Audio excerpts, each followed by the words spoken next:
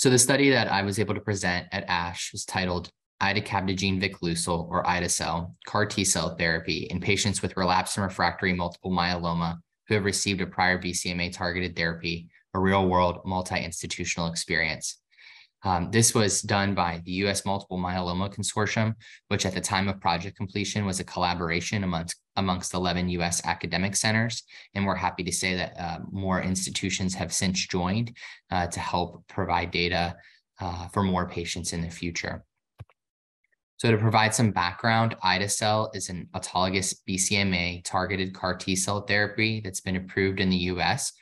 for the treatment of relapsed and refractory myeloma after patients have received 4 or more prior lines of therapy, which include treatment with an immunomodulatory drug such as lenalidomide, a proteasome inhibitor such as bortezomib or carfilzomib, and a CD38 targeting monoclonal antibody such as daratumumab.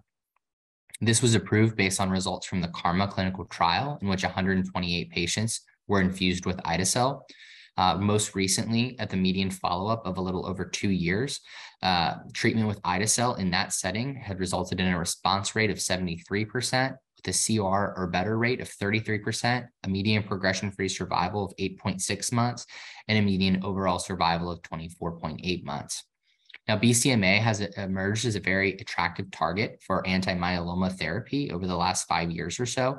And in addition to CAR T-cells, there are other types of treatments that can target BCMA.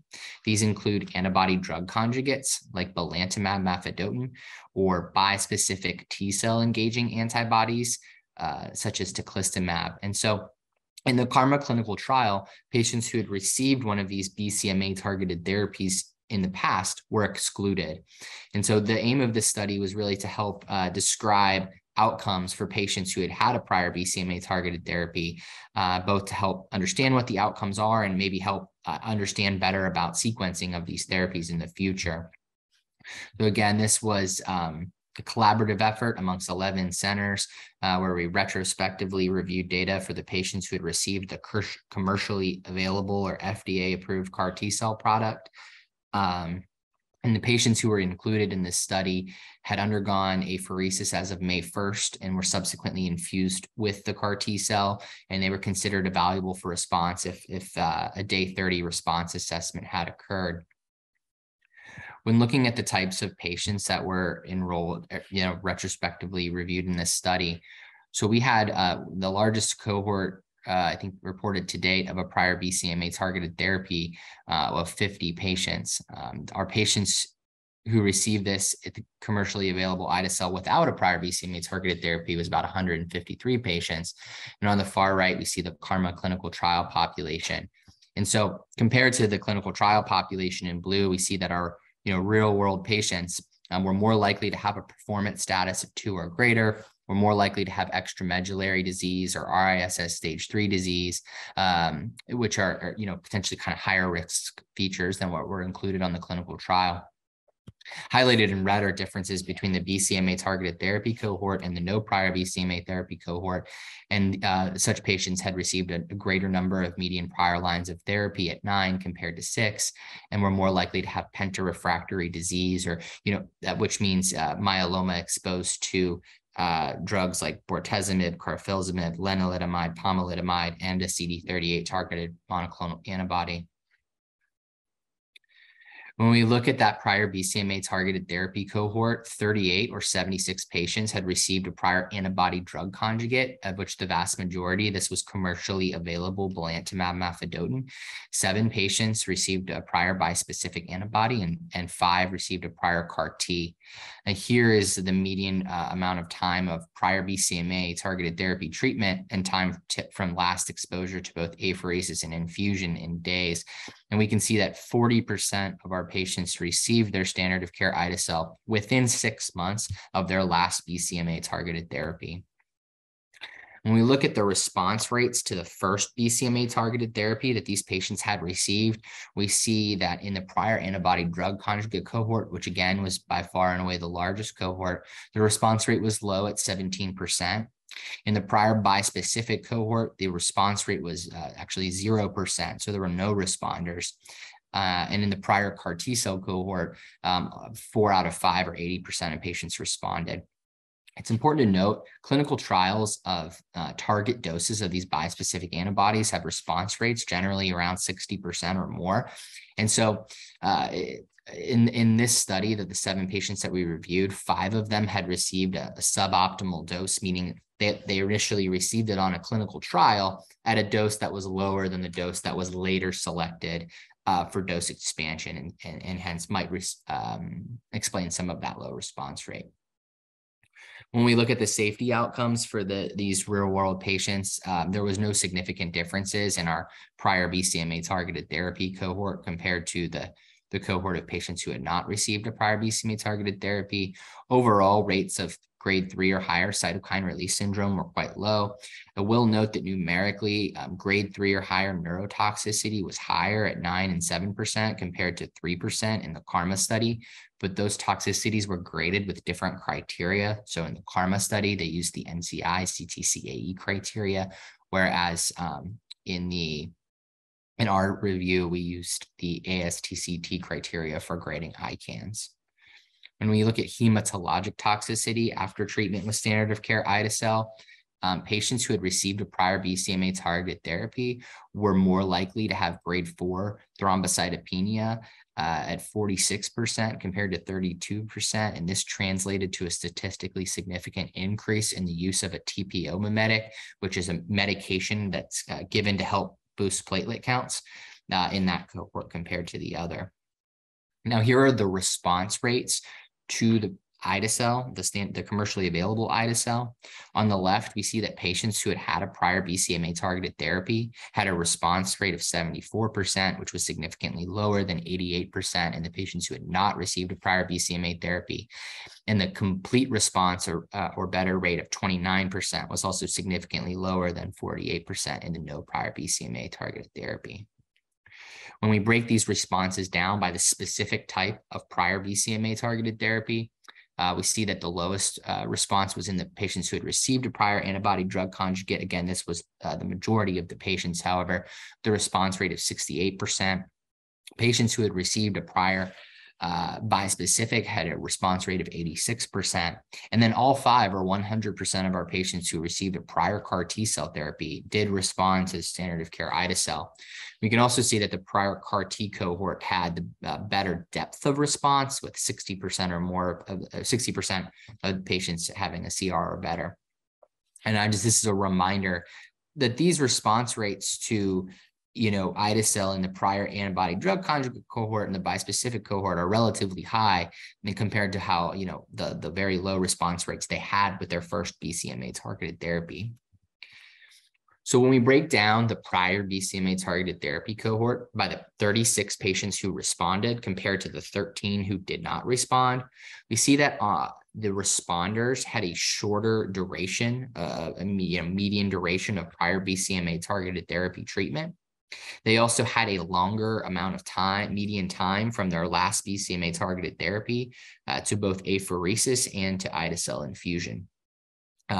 When we categorically broke this down by 6 months, we could see that the response rates were numerically lower for the patients who got their Ide-Cel less than 6 months after their last BCMA-targeted therapy at 60% compared to 83%.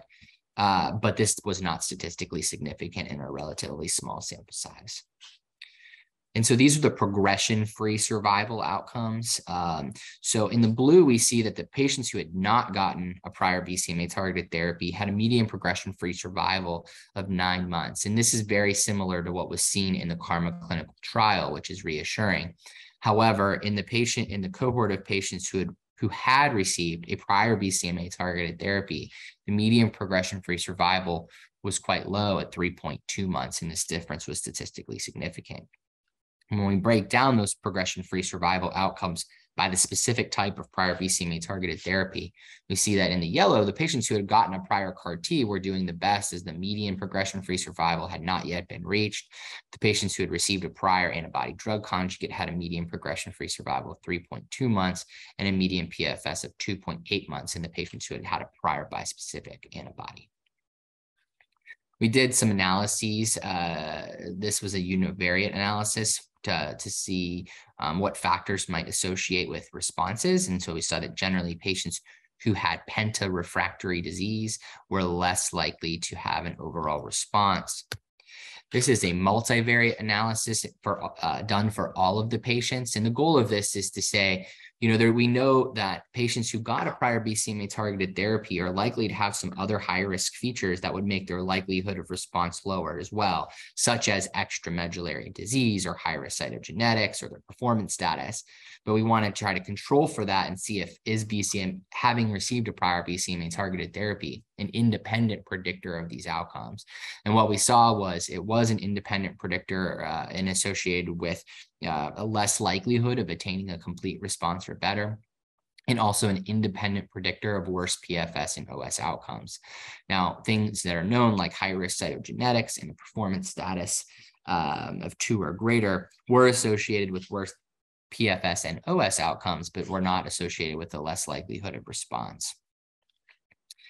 And in the interest of time, I'll move on to the conclusion. So, our study demonstrated that overall treatment with standard of care Ide-Cel in patients who had received a prior BCMA-targeted therapy resulted in relatively high response rates. And these response rates are higher than what is seen with, commercially available therapies for patients who have received this many prior treatments.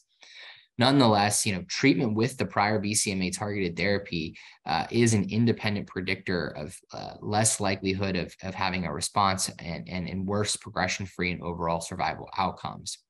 And the timing of the prior, the Ide-Cel infusion compared to the prior BCMA-targeted therapy may be an important predictor of the likelihood of response, because we saw that the responders were more likely to have a shorter duration of prior exposure and a larger amount of time from their last treatment to the CAR-T infusion.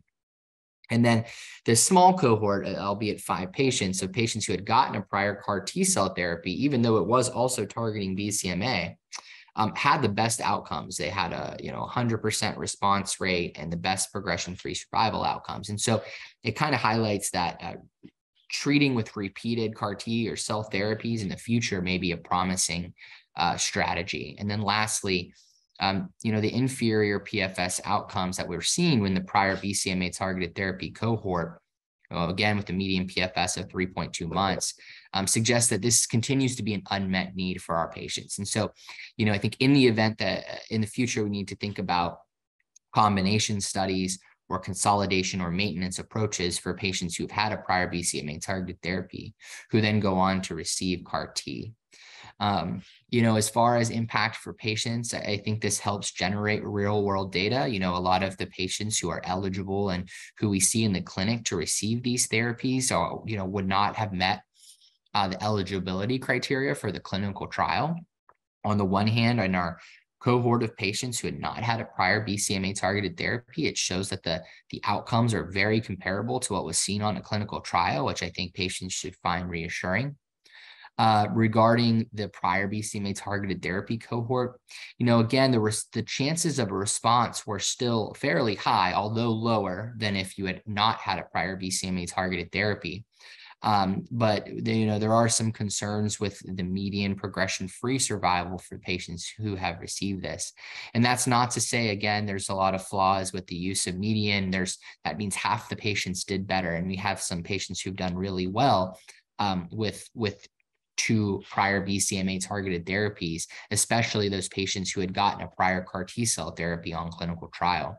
But what it does mean for the future is that we need to be thoughtful about the way we sequence these therapies.